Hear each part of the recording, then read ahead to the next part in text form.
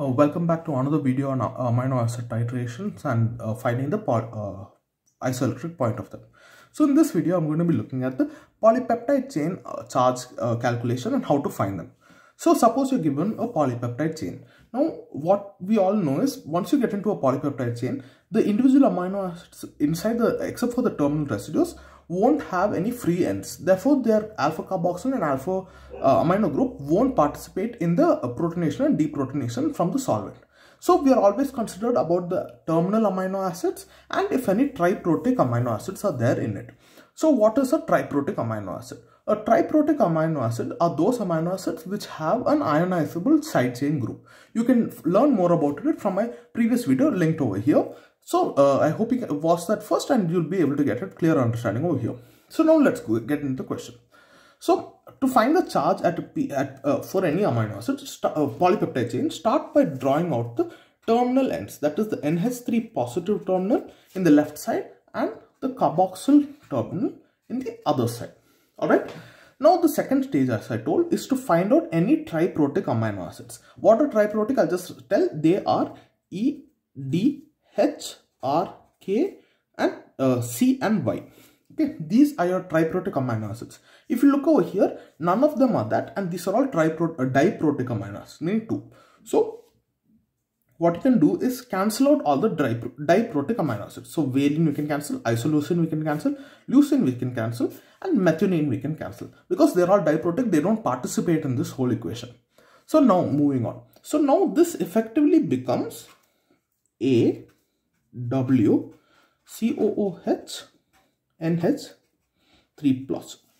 Alright, now what we have to know for doing all these calculations is pKa1 is always around 2.6 approximately, unless they give it, just use this as a reference value, and pKa2 is always around 9.6 reference value again, unless stated otherwise, use this. So remember, pKa1 always corresponds to the alpha carboxyl group, pKa2 always corresponds to the alpha amino group. Alright, so now assuming this is at pH equals 1. If pH is less than the, from my previous videos, you would remember, if pH, you have to know this criteria. If pH is less than pKa, deprotonation occurs. pH greater than pKa, deprotonation occurs. And if pH is equal to pKa, 50% deprotonated, 50% protonated. Alright, so using this knowledge, let us continue. Suppose this is pH equals to 1. So everything is in its protonated stage. So the net charge here is just +1 from the alpha amino group. Now we need it at pH equals 5.9. So draw pH equals 5.9. Alright. So now what will happen? Just draw A and W. COO, let's just wait for it, and N will just draw. Let's look at it. Now is 5.9 greater than 2.6? Yes, it is. Therefore, the alpha carboxyl group gets deprotonated. Why? Because pH is greater than pKa, leading to deprotonation. Therefore, COO minus, H plus is removed. Now look at the alpha amino group. Is the pH 5.9 greater or lesser than pKa2? It is lesser. Therefore, protonation of the alpha amino group. Therefore, this remains to be NH3 plus. So what is the net charge? This becomes this. So what is the net charge at 5.9? It is +1 from your alpha amino group and it is -1 from your carboxyl group. So what does this mean? It is 0 and we have our zwitterion state.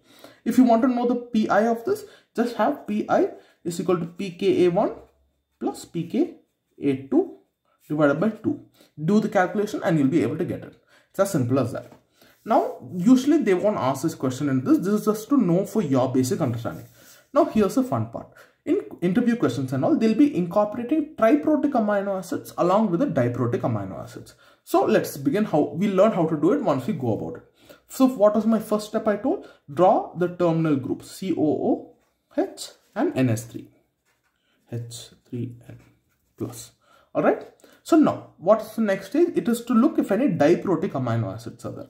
Glycine, it is a diprotic amino acid, but remember, it is in its terminal state. Therefore, I can't cancel it out because it's participating in the solution interaction.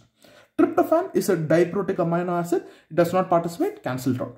Tyrosine is a diprotic amino acid, and this is the reason I told you to remember the structures, is because we have to draw the R group. The R group of tyrosine, that is a functional group, is actually OH.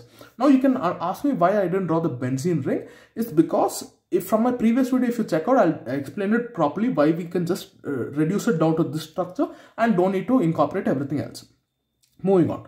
Q is for glutamine. Glutamine is not a triprotic, it's a diprotic amino acid. You can cancel it out.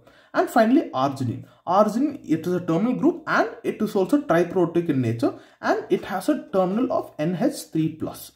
You can ask again the reason why I'm not drawing the whole structure. You can learn from my previous video. So now moving along. Another thing you have, once if it's an interview question or a paper question, usually they'll be giving you the pKa3 values for this tyrosine and arginine. You can ask for them in the interview question too. So I'll just provide it over here. For tyrosine, the pKa3 is equal to 10.07, and for arginine, pKa3 is equal to 12.37. Alright, this will be the approx. And again, for the alpha terminal, this pKa1 is equal to 2.6 and pKa2 is equal to 9.6. Alright, just please remember this 2.6 and 9.6. The other values will always be given.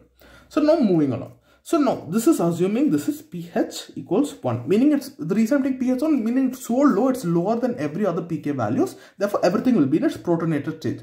This is usually the best practice way on how you can do it. Now let's do this. Now if we increase our pH all the way to 10.5, what will happen? Alright, I will just draw the reduced structure: glycine, tyrosine, arginine, COO. I'll just wait for it. NH. I'll just wait for it. I don't know what structure will do. Will it be protonated or deprotonated? That's why I'm waiting. Then O. I don't know if it will be protonated or deprotonated. And H. I don't know if it will be protonated or deprotonated. Now let's look. Is 10.5 less or greater than 2.6? It is way greater. Therefore, deprotonation. COO minus. Is 10.5 less or greater than 12.37? It is less. Therefore, protonation. NH3+. Is 10.5 greater or less than 10.07? It is greater. Therefore, deprotonation. Is 10.5 greater or lesser than 9.6? It is less. Therefore, it will be deprotonated and NH2. NH3 will become NH2. OH will become O minus. NH3+ remains NH3+. COOH will become CO minus. So, what will the net charge be? It will be 0, minus 1, plus 1, minus 1. So, what will that totally end up equal to? Minus 1. And this is the charge of this polypeptide chain at a pH of 10.5. You can continue to studying it at different pH levels as a practice for yourself.